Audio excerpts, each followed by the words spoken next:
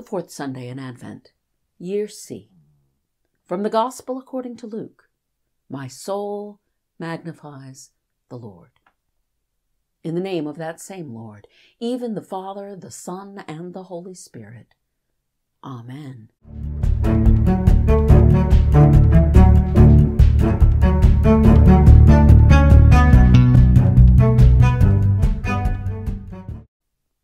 In our Gospel for this morning, Mary exclaims that her soul magnifies the Lord, and we hear that God neither desires nor takes pleasure in sacrifices and offerings that don't involve the handing over of our whole selves to the will of God. We've heard again and again through the prophets that God's will is for our return to Him from wherever we've wandered in search of our own wants and needs. This is the purpose, after all, of all those shepherding images.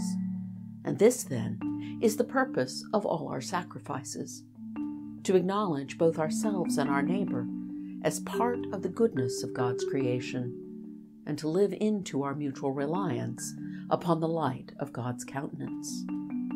This mystery, that we are both part of a larger whole and set apart as a holy offering, is manifested through the offering of the body of Jesus Christ once for all.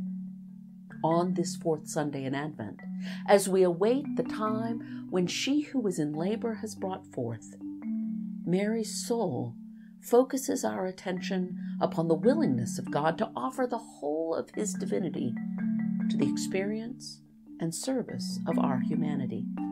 Mary's body focuses the incomprehensible universality of God's unfailing glory into the fragile particularity of a single infant. By saying to God, "Let it be with me according to your word," Mary enables God to do what God has not been able to do before. God's already shown strength with His arm.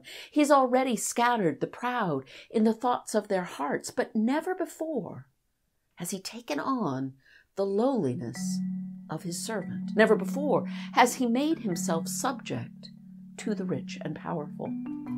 This offering of the body of Jesus, the body God had prepared for Himself, is what sanctifies all of us, reaching into the depths of our souls and leaving no part of our human experience separate from the love of God.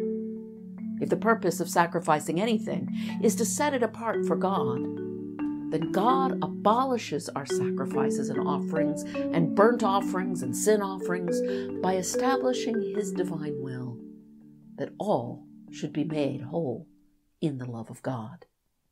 May the focusing of that love upon each of us in this season of Advent set our hearts aflame, so that like the infant John in his mother's womb, we too might leap for joy. In the name of our Lord and Savior Jesus Christ, who with the Father and the Holy Spirit lives and reigns, now and forever. Amen.